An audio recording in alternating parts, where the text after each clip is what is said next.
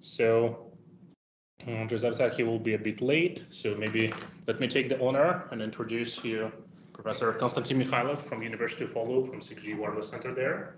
It's in Finland, it's toward the north. There is a lot of polar light involved in the process, but also one of the most talented and large and productive research team in Northern Europe working on wireless communications, maybe in Europe at large.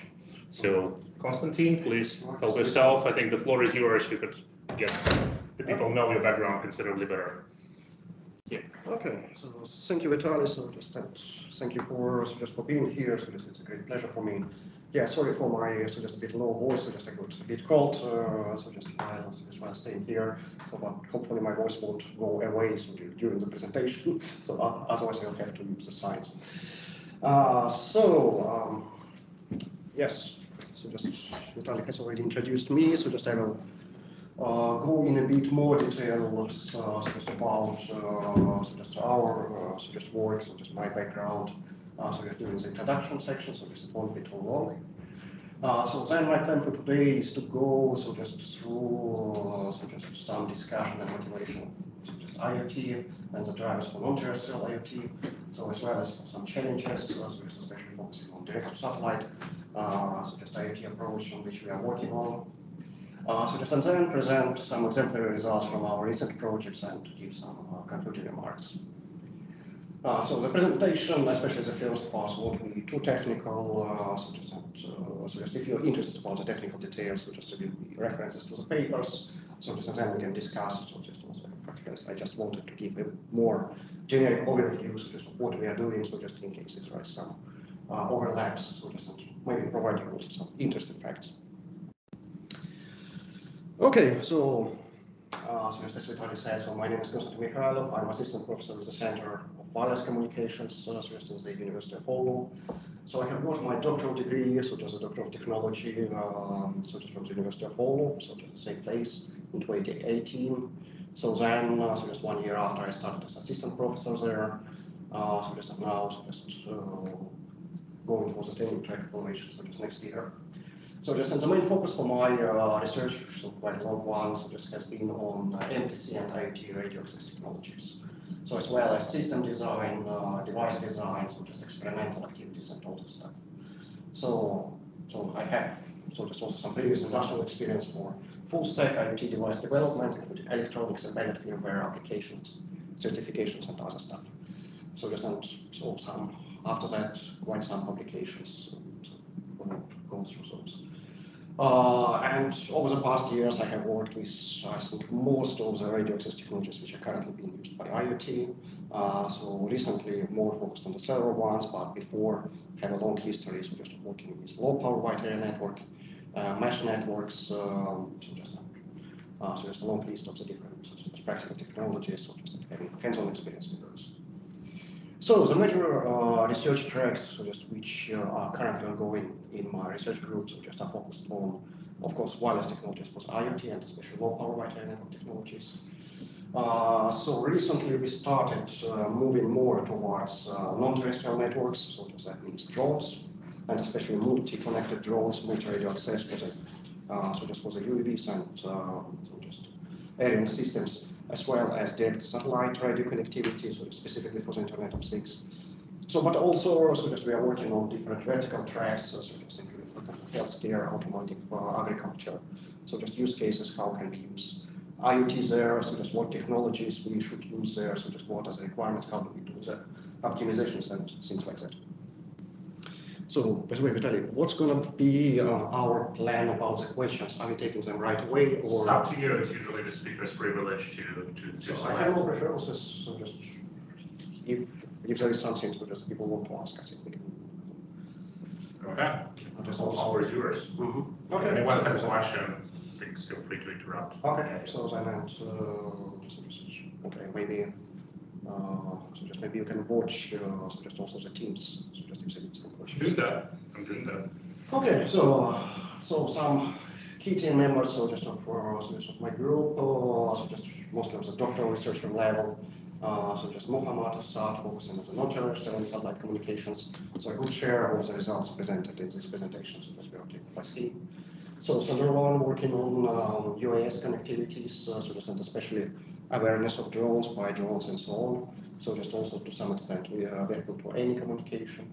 Gianmarco also just focusing on experimental research, so just also in the context of unmanned aerial systems and low power wide area networks. So just recently Mohammed has joined, so just focusing on multi-radio access optimizations and especially so just this radio frequency visual light communication IoT. So just we have one European project on that. So also there is one open position, so just focusing on the agriculture, so just one project related to that. So that's the list of the ongoing projects. So just I'm not going to go through the details. So just in yellow I show the international projects, mostly European ones, so just quite big ones, so just involving typically 8-10 partners from the different European so just countries. So and then so just the white ones are the national projects. So just the projects are grouped based on the date, so just where so just their end. So as you can see, we have a number of projects, I think 4 projects focusing on drones. So just starting from the general perspective of communication, so just for the drones and up to some use cases like this fireman project focuses on wildfires. So then satellite communication and so also some more specialized projects. Yes, so just like in the last minute I have added so just one slide. So about quick facts about so just our organization, so Center for Wireless Communications. So just to illustrate you where it is. So if you so just want also Vitaly has so just explain. So in the northern part of Finland, or probably you can consider so just that it is in the very middle of Finland. So, but so just in Finnish scale, it's considered to be the northern part of Finland, so quite close to the polar circle. So, just if you know, for example, where Rovaniemi in Santa Claus is, so just it's about 150 kilometers from there. So, just and probably that's the most north, let's say, technical research center. So, just focusing on wireless communications, or one of the most. So, just and. So just a unit, so just which I'm representing. So it is composed of about, I think the numbers are a bit outdated, but now I think about 200 people, so just working on different aspects of wireless communications. So divided into 2 groups, so just focusing on radio technologies and networks. So just quite international, so just I think more than half of our staff members are of non-Finnish origin. So just and most of our funding is coming from external projects, so just either national, international level. Okay, I think that's it about their introduction. And let me so just move to the core, so just of my today's presentation. So the non-terrestrial IoT. Actually, before going to that, so just let me so just make a few short remarks. So just about the notation of the Internet of Things, which I will be using throughout my presentation. So just when speaking about the Internet of Things, so just I will treat it quite generically. So just meaning, so just this definition which has been given by so just IoT, so that it is a global infrastructure of the information society which enables advanced services by interconnecting physical and digital things. So just based on so just various information and communication technologies. So this definition is quite generic, so just it doesn't exclude so just many of the technologies, or just like for example Bluetooth or whatever. So just it doesn't require so just internet connectivity, so just the use of internet protocol. So that's why so just I like it. So just the key point here is that when we are speaking about the Internet of Things, or when I'm speaking about the Internet of Things, so just it's going to be quite generic. So and similar, so just when so just I will be speaking about the machine-type communication, I will also treat it quite generically. So just meaning under that, so the set of connectivity technologies for the Internet of Things. So not just the 3GPP, so but also much more broad, so just range of the technologies. So please keep that in mind, because quite often, so just I was getting the questions, whether this or that technology belongs to, so just IoT radio access, so just for MTC or not. So let me start with some facts about the Internet of Things. So just some big numbers. So just we have a lot of devices, more are coming. So just based on the prognosis, so just statistics. So just by 2025, 3 out of 4 each new devices which will be connected anywhere, so just will belong to the Internet of Things. So there is great market potential. So just and last but not least, so just is the sustainability aspect of the Internet of Things. So it was quite hard to find the digits, but so just one of their reports so just estimated that so just the carbon footprint of the Internet of Things by 2027 so just can range from 22 to 153 million of CO2 equivalent tons per year. So just in case if only the simple devices so just will be deployed, and will be much more than that. So just if so just we will go for more advanced devices. So whether it is much or not, so just you can see from here. So I have provided some estimation of how this maps against the whole carbon footprint of United States. So we are speaking about several persons in the best case scenario, and some dozens and up to the quarter, so just of the whole United States carbon footprint, so just in the worst case scenario. So we can expect that there will be also quite substantial impact, so just from deploying such systems, so just on the general scale. Okay, so just and also, so just if you have worked so just previously with so just IoT, so just and machine telecommunication technology, so just you know that traditionally there have been so just a great number of devices and a great number of technologies supporting their so just terrestrial component of the Internet of Things, so like personal body and wide area networks. So I think that the majority of the devices are now there. So just also recently we are starting to have in all these autonomous machines, so just V2X communication and so on. So but also recently, so just we have got so just quite a push towards the aerial component, including the UAVs, so just and other so just unmanned aerial systems, high altitude platforms, and recently we also started looking towards so just the space, so just receiving the term of Internet of Space Things. So just but here I think we will be mostly speaking about using of non-terrestrial and especially satellite infrastructure for establishing the communication for the IoT devices. So just and just a quick reminder. So just when speaking about the space, so the space communication. So there are multiple types of so the satellite systems: low Earth orbit, medium, geostationary, so just helical placed, and so on. So recently, so just there are also the talks about very low Earth orbit satellite. So also in 3GPP, so just now, so just they're looking quite actively towards the non-terrestrial networks. So just focusing mostly on the two components of that. So the aerial components and especially their unmanned aerial systems and the satellite networks. So just and they typically refer to low Earth orbit and mostly geostationary orbit satellites. Okay, so there's another trend which we have seen quite recently. So just is the increase of the average height around the ground level. So just of the Internet of Things devices. Not only so just of the mobile IoT devices like drones, so just I'm treating those as IoT devices as well. So, but also so just other types of so just of IoT deployment. So this is part of smart city. So just for example, so just I'm use cases. So what is pushing so just IoT towards non-terrestrial and satellite solutions? So just together with my colleagues, we have tried to analyze so just these trends, and there are mostly 3 different groups of those.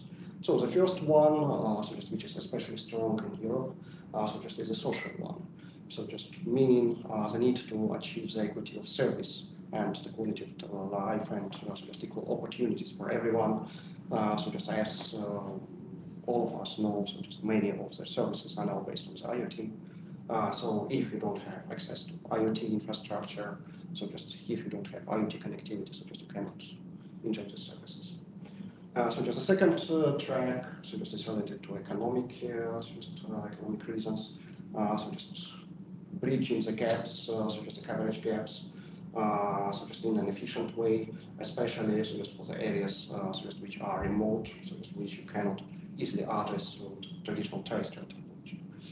And third one, so just is environmental, so just group of drivers, so just which are related to, for example, avoiding the terrestrial infrastructure in different fragile areas, as well as ensuring energy and spectrum efficiency. And here we are speaking about, for example, getting rid so just of all their, not only about getting rid of the base stations, the terrestrial base stations also are the least problem, so just, but also about the infrastructure around the terrestrial base stations. So just like cabling, like energy supply, so just roads for service and so on. So, and let me really so just be clear at this point, so just when speaking about the non-terrestrial, non-terrestrial communications, so just we are not proposing to replace the terrestrial MTC, so but rather consider that to be complementary, so just to their, so just to that for some specific use cases, so just in specific scenarios. So some perspective applications, so just for this type of technologies, so just again, three major categories. So the first one is the coverage change IoT applications, so just for use cases where you don't have typically terrestrial connectivity. The second one are sort of different ultramobile IoT applications, so just which imply substantial level of mobility, so just like, for example, aerial systems, so just when the devices can easily get into, so just into the area with no, so just no coverage, and dependable IoT applications, so just which should tolerate, for example, terrestrial connectivity malfunction, so just or operate, so just with high reliability, so just wherever they might end up. So example use cases, I think I won't go into those. So there, so just the challenges for non-terrestrial IoT, so just especially for direct-to-satellite examples, so just I will briefly go through those.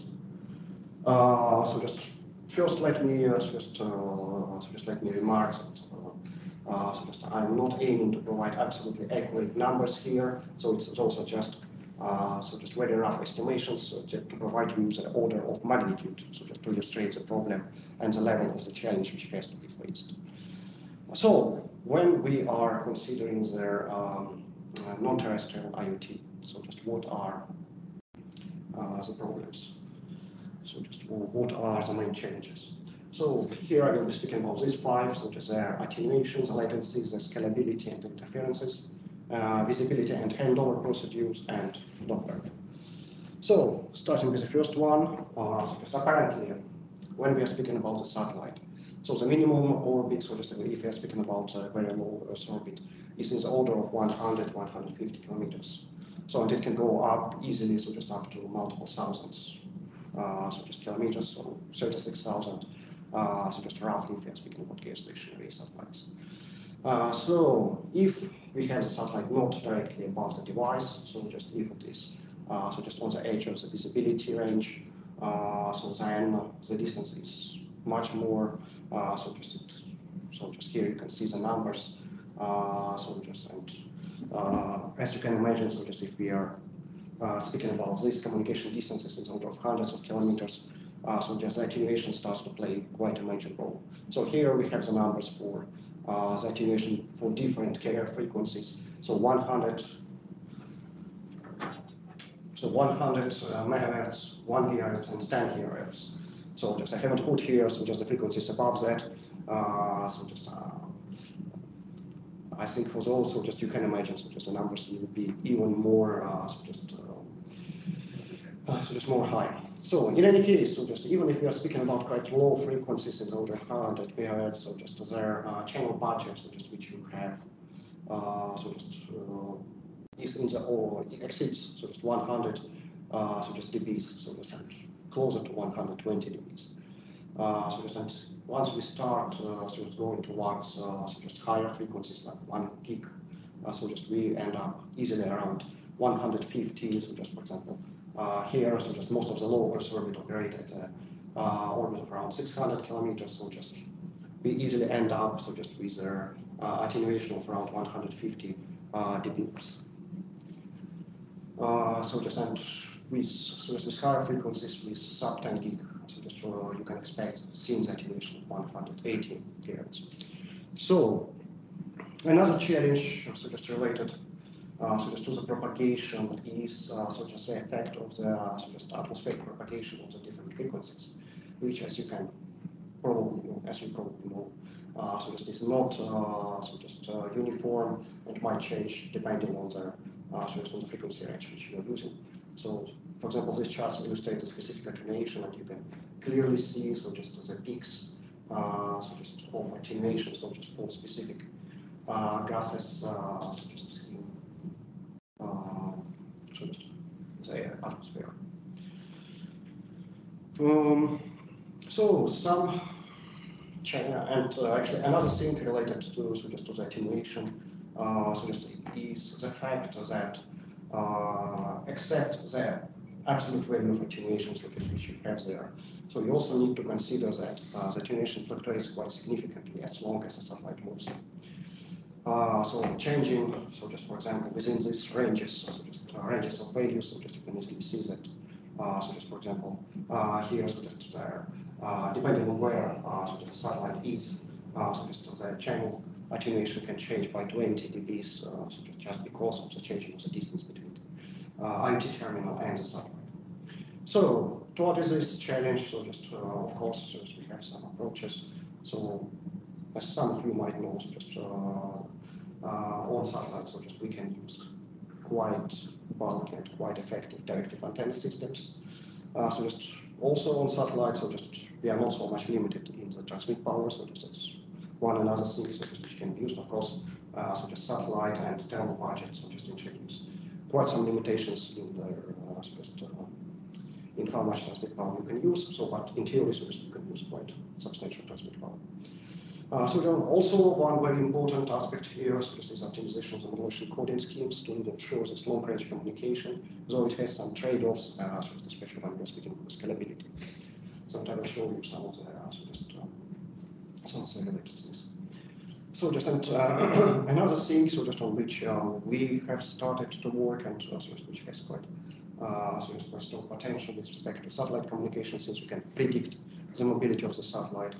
So just the tracking and predicting the channel, so just wireless communication channel, and considering then that when optimized, so just the selection of the parameters we use. So another aspect of propagation, so just which is quite quite important, especially when we start to speak about the channel access, so just is the latency. So as you can so just easily imagine, with their increase of the communication range, so it just also increases their time which the radio signal requires to propagate from. So just as a point, so just of the transmission, for example, the IoT terminal and up to the satellite. So just and here, so just are just some illustrative numbers for different orbits. So how it changes, so just with the orbit, so just for so just minimum and maximum possible communication range.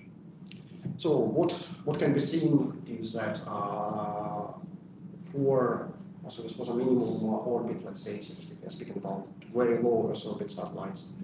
So just their propagation delay is in the order of half a millisecond, and so just when so just the satellite approaches so just the visibility range, so just it increases to more than 5 milliseconds. So just with the increase of the orbit, of course, so just the minimum so just minimum delay increases as well. So just but so just a difference between the minimum and the maximum delay, so just becomes comparatively lower. So just for example, for lower so just for geostationary orbits, so just as you can see, so just we are having quite so just quite a big so just constant component, so just with so just 20-25 milliseconds, so just delay variation. So of course that introduces quite some challenges. So just when we are trying to design so just the medium access protocol, so just for satellite communication, so just and especially if we want to base it on TDMA approach, since if you have a satellite, so just for example, imagine that we have a satellite at low Earth orbit at about 600 kilometers. So just some of the devices, so just IoT devices under the satellite, so just will have the delay of 1.7 milliseconds, while the other ones located at the edge, so so just of the cell can have the delay for about 10 milliseconds, so just how can we couple those. So that's why, so just one of the approaches, so just to address this challenge, so this is based on the non-TDMA based medium accesses, so just like, for example, NOVA, so just another approach which is considered, and especially in 3GPP, so just is tracking, synchronization, and precompensation of all these delays. So just benefiting from the fact that if you are communicating with a satellite, most likely you also have access to GNSS information, so just including the time information, including the location, so just on the terminal. But of course, the costs for that are, for example, additional energy consumption. So just other things. So scalability. Yes, so that's another major challenge, especially when we are speaking about the Internet of Things devices. So just to give you also just an idea so just of how many devices so just will have to be supported so just by the satellite systems. So just here are some numbers. Considering so just very conservative approach that we have uniform distribution of devices, so just not have just one device per kilometer square, so just under satellite. So just you can see that even so just for a lower orbit satellite, so just you will have to serve about 6 million devices. So within one, so just by one, so just by satellite, or within the communication range of the satellite, so just more accurate. And so just with the increase, so just of the orbit height, so just you get even more, so just impressive numbers up to so just 256 million, so just for one device per kilometer square for geostationary satellite, and so just for 400 devices per kilometer square, which is so just a metric or the target which they have set in 3GPP. So just we are speaking about 102 billion IoT devices. So probably not very realistic, at least with the current state of the technologies. Anyway, so just the technologies. Quite a challenge. So luckily, we can so just split so just the cells so just into smaller ones using directive antennas. We can form multiple beams. So just we can increase the density of the satellites so just, through smart constellation designs. So just multi-connectivity between the satellites. And so just of course, so just one of the most critical so just issues here, so just are the new medium access schemes. So the next thing, so just is related to the orbital velocity. I think as many of you know, so the lower is the orbit, the higher is so just the speed of the satellite. So and the lower is the visibility time, so just a time when a point so just on the ground will be visible by the satellite. And that's exactly so just what is shown here. So just that's the time in minutes when the satellite stays so just within the visibility range, so just of the point, depending on the orbit. So just of course for geostationary satellites, we don't have this limitation, so just you can see the satellite 24/7. But once we start to decrease so just the orbit height, so just their so just visibility time decreases quite substantially. And for low Earth orbit, again, so just the most easy, so just the most widely used satellites nowadays. So just we, let's say at about 600 kilometers, so just we usually get the visibility time in the order of 12-13 minutes. So just every 12-13 minutes, so just a new satellite will have to take so just the terminal so so start serving that. Once we start reducing the so just orbit fusers, so just for example for very low Earth orbit, we are already speaking about something like 6 minutes. So during these 6 minutes, so just their range between their satellite changes. So just for example here, as you can see, so just from 150 kilometers, or let's say from 1600 kilometers to 150 kilometers and back. So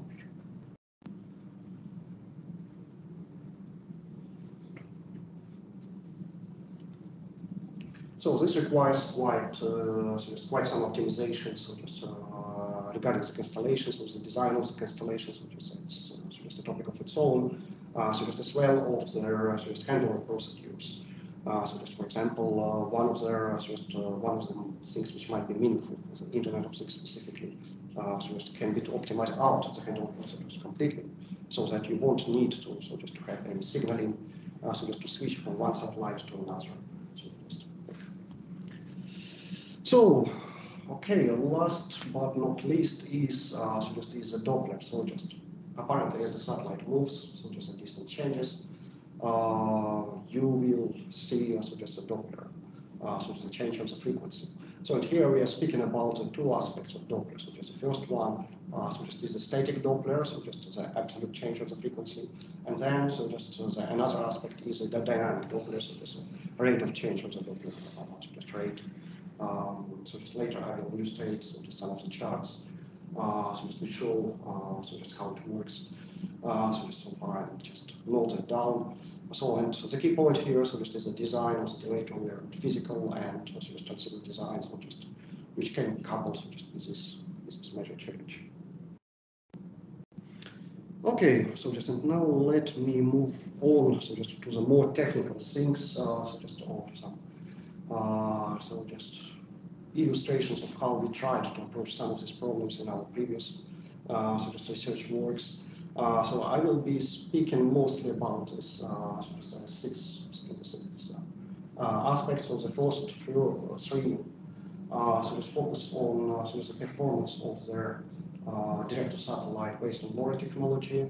So basically, is anyone familiar with LoRa technology? Has anyone worked with it? No, not at all. Did anyone attend the course in wireless networks? No, there was this experimental networking course that also focused on IoT a little bit and lets you play with LoRa, but okay. Yeah, could maybe give a brief summary of what was the base case, like in your own words. Okay. Okay, so then so just I will try those things that I have the slides, so just on the basics of the LoRa technology. 3 sentences. Yeah. So yeah, so that's I think nowadays one of the most popular LPVA, local wide area network technology. So just originating from France, so just operating so just ISM frequency bands, so just using LoRa based so just channel access and chip spectrum, so just physical here. So just then I will speak a bit about LRF-HSS, so just which is an extension of LoRa, especially for non-terrestrial networks. So and two last points so just would be about just unmanned aerial systems and vehicles. So just especially so just practical test of that. Okay. Yeah. So just I think I can briefly. So just point it out as well. So just the LoRa technology has appeared around 2015, and so just it is, as you can guess from the names, so LoRa stands for long range communication. So just it is intended for long range communication. So just in 2020, I think the most, so just I have done some experiments to understand what is the maximum communication range which is possible with this technology. So just and ended up with at least 800 kilometers. I think now. Probably the record, so just even higher, speaking about the ground to satellite communications. So, but anyway, so just at those times, we started thinking, so just whether the technology like that can be also employed for non-terrestrial use cases. So just operating with the satellites, so just as you can see, so just this 800 kilometers, it's actually lower than the distance to the so just lowest orbit. So just satellites, which is typically 500-600 kilometers. So just started to look, so just if we can so just employ this technology, so just for satellite communications, so just and so just then we have done the analysis of the channel budget, so just on other aspects, so just related to so just propagation to understand which of the physical and collision coding schemes which is supported by LoRaWAN, so just can be employed. So. Some results are just shown here. I think since no one works on that, so just I won't go into so just too deep details. So what the key outcomes so of this work was that yes, it is technically feasible, though you need to quite carefully select so just a spreading factor, which is one of the main parameters of LoRa population. So just and as well as the bandwidth, and one of the challenges which you will face for sure. So just work with the scalability aspect of this technology. So departing from this very initial works, so we have also carried some analysis for very specific scenarios to understand for which applications can be employed. So just focus on specifically on the three verticals. So just one was about the energy sector, so just especially offshore wind farm. So just another one was about maritime shipping. So just the third one was about so just agricultural use cases. So just here we even considered the possibility of underground satellite communications, so just when you have some sensors located under the ground level. So just, I think this paper has been published since the beginning of this year, and surprisingly, based on the analysis and simulations, it should work as long as you don't dig it too deep. So let's say 20, 30 centimeters under the ground, so this is still okay. So just beyond that depends on just what composition of the ground you have. So as I promised to provide you some insight into into Doppler. So just here it is. So it's another major thing which we focused on was to understand how the Doppler will affect the performance of especially of LoRa communication with the satellite. So here you can see on this leftmost chart first of all the static Doppler, and the dynamic Doppler, how it changes versus the simulation time. So their chat had been built. For lower orbit satellite, I think the orbit height is order of 600 kilometers. And you can see that. And here is the passage time. So 0 is the time or moment when the satellite is at its zenith, so just right above the satellite terminal, the IoT terminal. Here you can see that topically, their whole duration of the passage is in the order of 600 seconds, so about 10 minutes. And you can see that here, in the very beginning, when the satellite is just above the horizon, you have quite substantial static Doppler shift. So just depending on the frequency which you are using, and here is the main frequency bands which are possible for technology. So it ranges from 10 kilohertz and up to 50 kilohertz. So then it gets to 0. So just when the satellite passes the zenith. And then goes negative. So as you can imagine, as the satellite is moving away from you, in the very end. So and the behavior of the dynamic Doppler shift, which is shown here, is quite opposite.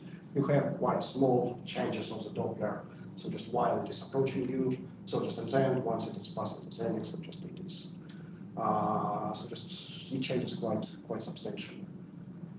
And apparently, the higher is the frequency, the stronger going to be the effect. So of course, the numbers, speaking about some dozens of kilohertz, may not sound very impressive, but keeping in mind that the bandwidth of the lower signal, which is most of the time used for in LPV network, is in the order of 100, 125 kilohertz.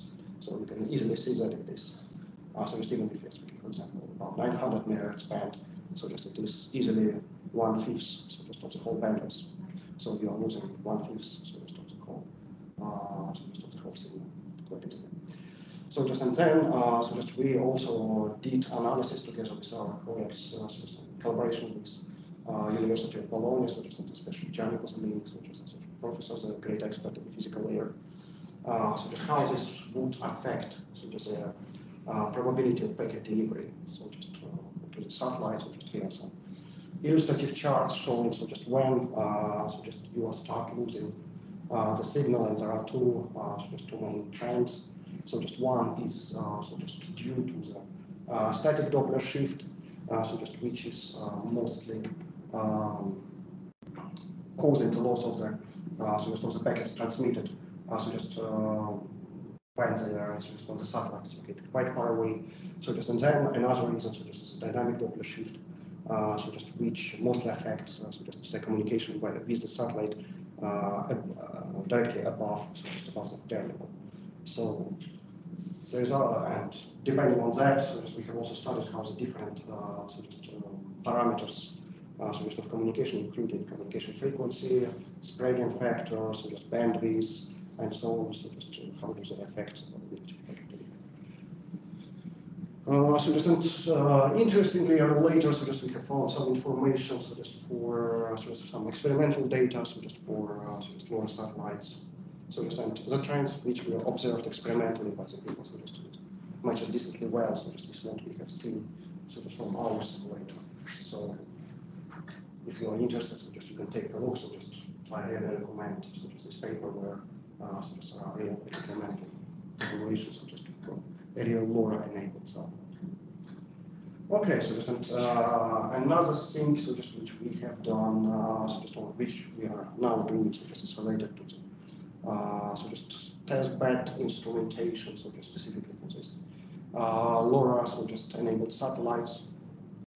So now we are deploying, or actually have deployed already.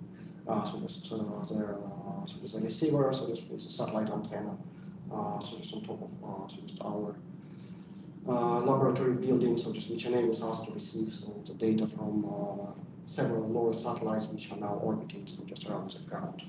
So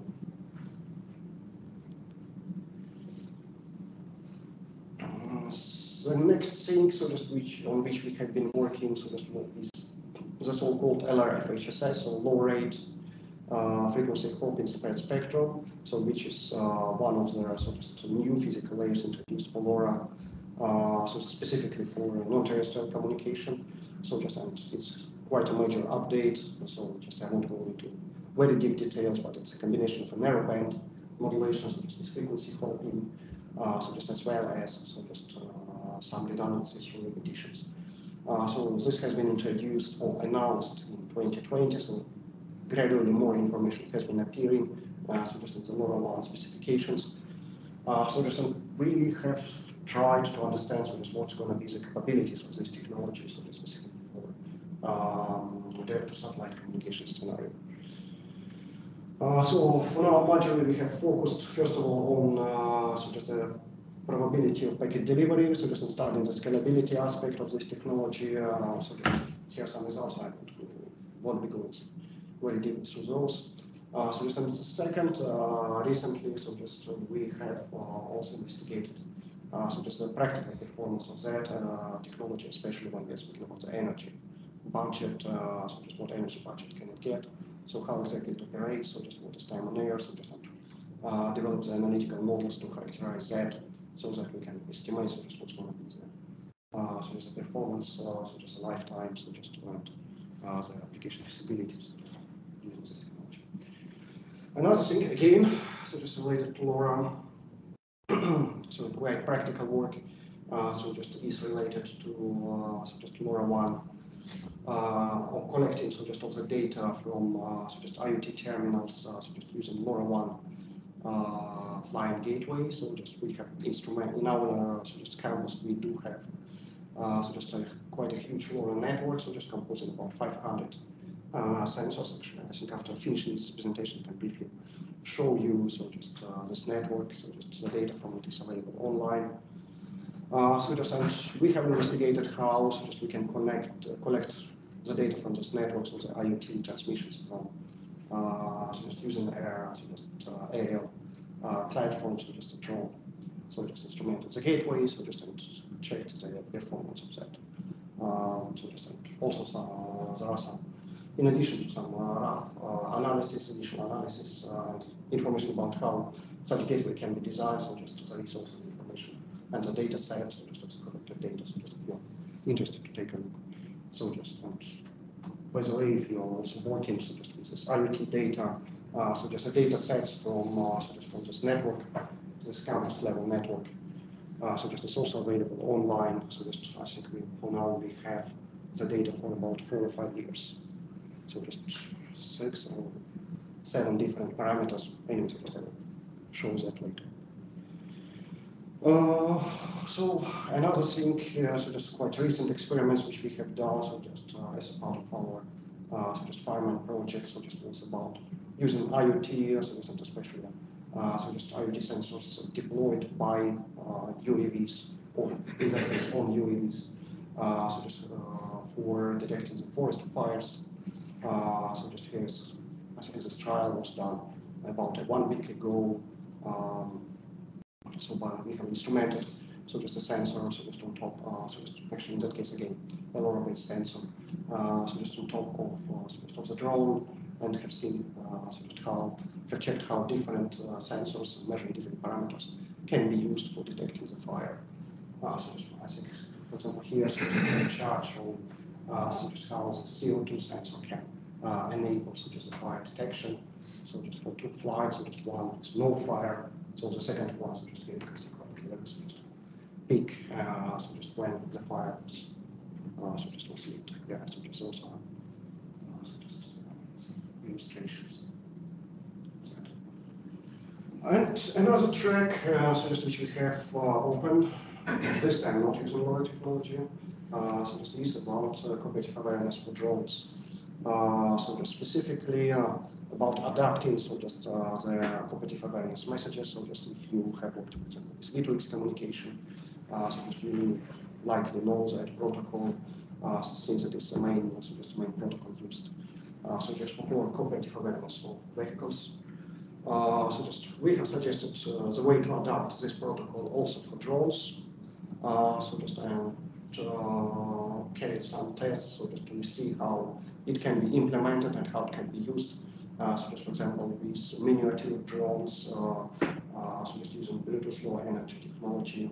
So just we have seen so what can be this communication range, the scalability, and so on and so on. So just results are currently supposed to impress. Okay, so there are a few other so just ongoing projects for which I don't have currently the results since we have started. So just this project quite recently. So one of them is related to so just 5G RedCap reduced capability, 3GPP technology. So just in the context of direct satellite communications, so just the project has started this summer. So just we are currently working so just on the capabilities. So just of using these technologies so just for satellite. And another one, so just is called the multi-radio access enabled UAVs. So just trying this concept in the context of several different projects. So I have a question. Yes, please. Just on the previous slide where you mentioned using drones on to measure wildfires, right? Oh yeah, exactly. I find this curious because, for example, in the US they have banned in national parks because they themselves could be fire hazards. Mm-hmm. And just well, were they deployed in life? Or can you comment on that? Oh, so that's a good question. Yeah, so just in that case, yeah, so just you are right. Those can be an issue of their own, but here we are just considering so just how they can be used. So just not only from communication perspective point of view, so just, but also in general. So just for supporting the fire, so just wildfire detection, wildfire fighting, because that's quite a big problem. So just in Finland. So there's quite a big project. So just it was funded by the Academy of Finland, and we have a consortium, I think, about 6 or 7 partners. So just the most promising technology at this point, so just for wildfire detection, for using the drones. So just first of all, for detection are the autonomous drones. So just we are looking at how the operation of the drones can be done completely autonomous. So you can imagine some, for example, solar-powered recharging, so just of the drone, so that it can take off, explore, for example, the areas which is where you expect that there might be a fire. So then return, so just autonomously detect that there is, for example, a danger of fire or the fire starting in whatever else. Because currently, for example, in Finland, so just all that is done more manually, so just there assigning a plane, so just to fly a specific route and so just report if everything is fine or so just a fire is starting. So just that's, let's say, one of the use cases. So and for that, of course, so we need to use machine vision. So in terms of regulation, it was allowed in Finland to fly drones in parks? So that's a very good question. Because regulations are always technical. You're now on record, so be careful with the wording. Yes. So just let me try to formulate it carefully. So the Traficom, so just the Finnish authority for so just for both for traffic and communication. In a sense, we are lucky because that's for us it's one and the same organization. So just officially, so just we cannot, I think, fly completely autonomously with drones. So what we are discussing with them, so just I think the results of this project, so just we are collaborating with them, and they are looking at the results of this project, also to understand whether some of the regulations can be relaxed or not. Because actually another challenge, major challenge which we face in Finland, are the communication-related restrictions. For example, Finland is one of the very few countries which explicitly prohibits using of any mobile terminal on any flying object, so including drones. So technically, we cannot fly, for example, 4G or 5G drones. So, but of course, that's you can do that given that you have got explicit permission, so just from, let's say, from the mobile network operator and so just the traffic code, so just regulatory organization. So, but yes, we have done that. So just we have tried that, and we are hoping that at some point of time, all these regulations will be relaxed. So by that time, so just we are looking for so just for the opportunities so just to use processes. Yeah. So just and the second, so just the second thing, so just on which we are focusing in this project, so it's exactly the situation of let's say when the fire has already started. So how can we support, for example, the fire brigade, so just in exterminating the fire. So how can we, for example, detect the borders of the fire? So just how can we predict the fire? So just development. So just detect the people close to fire and so on. So with respect to sensing for now, so just the project is more focusing on machine vision. Since, as you can imagine, so especially for autonomous flight, drones need cameras, and even for remote flight, so just you anyway need to press camera. So just you always have that, but we are also considering so just about the use of IoT, either so just like here, so just, for example, we have some IoT sensors installed on the drone, dropped by the so just drones, so just or so just using the drones as communication infrastructure.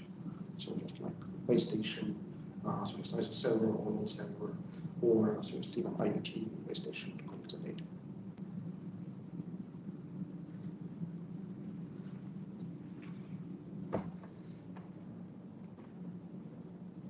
Okay, but I think that's mostly so that's mostly it. So just I'm a bit so just out of schedule. Yeah, so just I think the key points, so just which I wanted to mark here, so just about the non-terrestrial and satellite IoT, so just also quite interesting fields, so it's quite great potential. So just which offer a lot of challenges at all sorts of so just layers of stacks or physical link networks, whatever, so just you name it. So they can offer the ubiquitous coverage, they can enable their so just services so just which are currently impossible.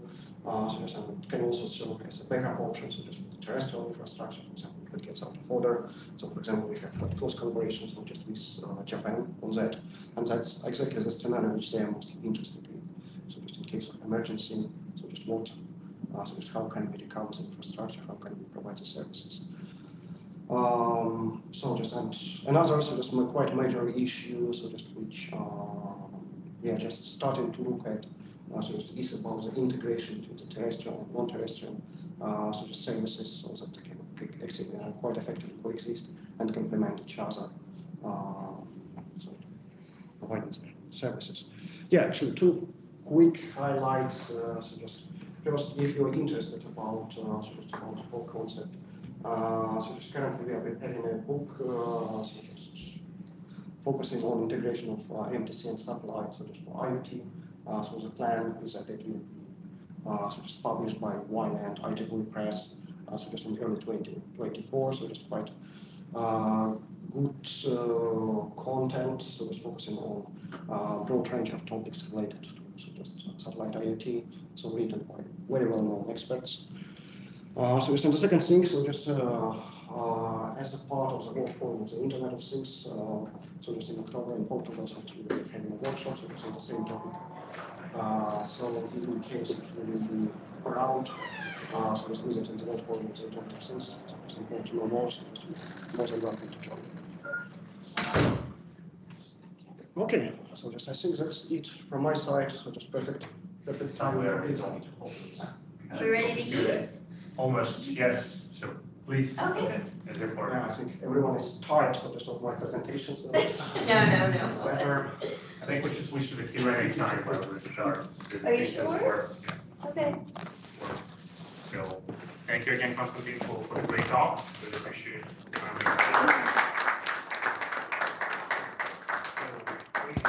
Questions from the room, questions from the chat. I'll monitor the chat in the room, please. First come, first serve. Yes. On the UAV as a gateway for LoRaWAN, was the placement of the UAV optimized so that when you know that the sensor transmits towards the sensor, or the placement is random and the sensor just connects whenever there's something available? So just let me go to that slide. So just I think it provides part of the answer to your question.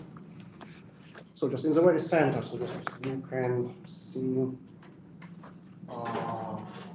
So these different cars are the different trajectories of the drone. So we have tried so several trajectories. So there's 4 or 5 of them in total. So just a circular, so just the grid level, so just grid one. So just the blue one, so just was the attempt of optimization. So just so using trailing so that's my so just problem and clustering. So yeah, so and then we can compare the performance of those.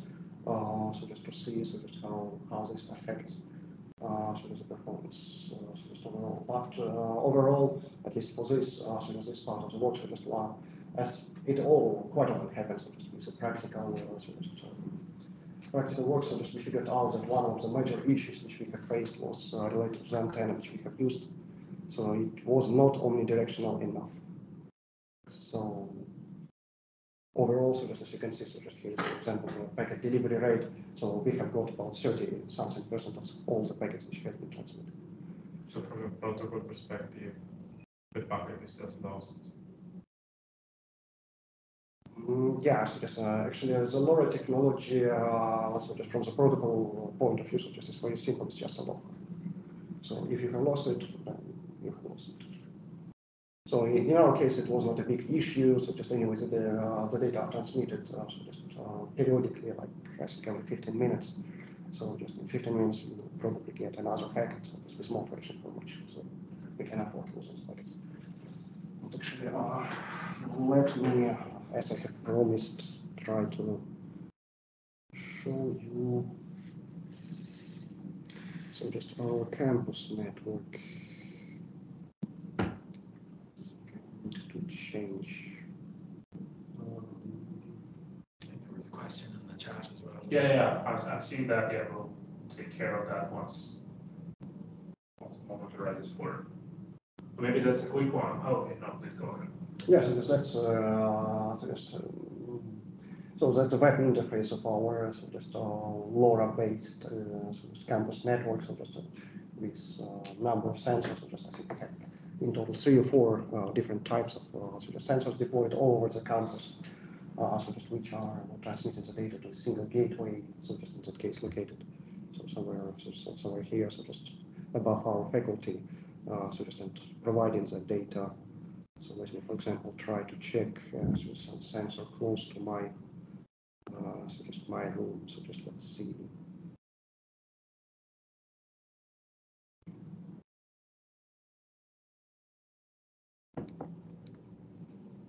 So we can get the information. Yeah. So just in that case, it's so just environment sensors. So just getting light, motion. I think also CO2 and so just maybe something else. Yeah, temperature, humidity, so just and CO2 data. So just the data are so just here by default is shown for the previous week. and I think it automatically so just adjusts so just for the time zone. So just as you can see here, it shows that so just we have the light.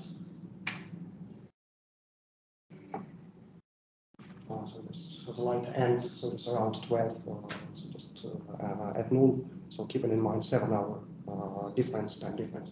So that's more or less matches so just the duration of the daylight time. So just actually have it. So then, so just for example, this motion sensors. So just it's Thursday today. So just Thursday, Wednesday, Tuesday, Monday. So but there are also some movements during the weekends. So some students around. And so on. So just and yeah, so just as I have told, so just we have about 400 different sensors. I think some of those are so just especially the ones equipped with so just with a microphone. So just are now out of the battery. So just shown red here. So just but the other ones, so just the data from the other ones is available. So just if you're interested to do some analysis, and by the way, they also include the information about the relevant communication parameters like SSI, whatever. So we are very eager to provide those information so you can access the data for the next 4 or 5 years. Yes. Before we continue further, there was a question in the chat, and maybe we could slowly start or go into the pizza time meanwhile. So the question was basically how deep in Earth can you go for the underground satellite communications? You mentioned that not very deep, but maybe some numbers. We're talking like 5 centimeters, 1 meter, 22 meters. What did you try? What are the main factors affecting the choice? So just on the slides, because there was a reference, so I think the paper is now out. So it should be in IEEE Explorer, and I think it was published in May.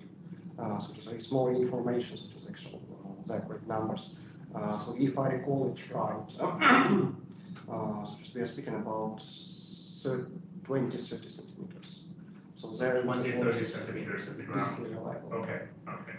So you could do some road signs or maybe some road surface conditions sensors, but if we're talking about the metro sensor, then metro sensor cannot talk to a satellite. Okay. So let me put it so just if the sensor is, let's say, 20, 30 centimeters under the ground, so just it will work with decently high probability. If it is between 30 and, let's say, 60 centimeters. So just it depends. So just if it is below, let's say, 60, 70 centimeters, then probably not. Thank you very much. So if any of our online guests are still willing to join the Q&A and ask any questions, maybe that's a very good moment to do that, and then we could just keep chatting in the room and asking anything further here. Let's just switch on the mic and go ahead.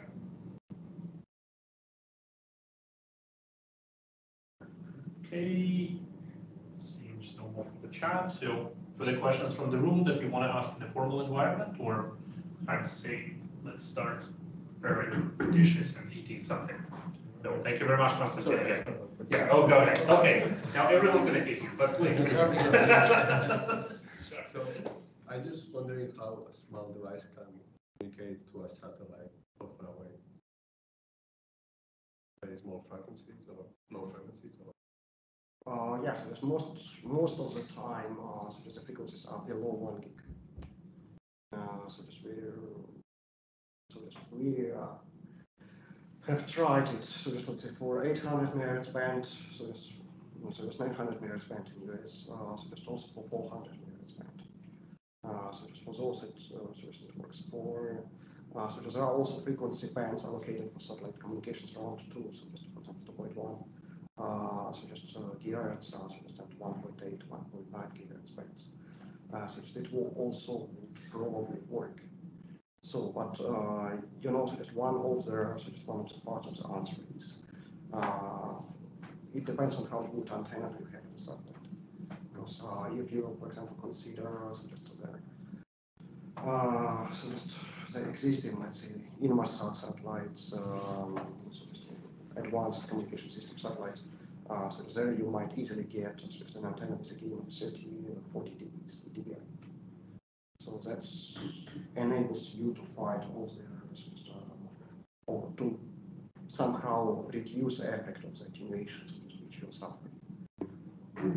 And if, for example, if you have like many devices, how do they all communicate directly to the satellite, or do they just use a base cell and then the base cell just send it? Actually, that was part of the first papers which we have written. So just when we were investigating the whole concept, so there were just the thing which we have done. We proposed two different architecture. One is direct to satellite, and another one is exactly what you say, through the gateway. So just as you can imagine, there are pros and cons in either of these approaches. So if you have some cluster deployment, so if you have a gateway, probably it is easier and better just to use a gateway. So, but then you introduce a point of failure, so a bottleneck. So just if something happens with your gateway, you are done. So the whole application is down. So just at the same time, there's direct to satellite. So just of course, if something is wrong with the satellite, so just you're just again screwed. So, but otherwise on that, so just at least you can get some data. So, but the longer communication distances, so just higher chances of interferences, and so on. So it depends on the application. Like I would say, it's always with IoT. Thanks. Any more questions before the lunchtime? No. Thanks. So thank you again. Yeah. No time. No time to close.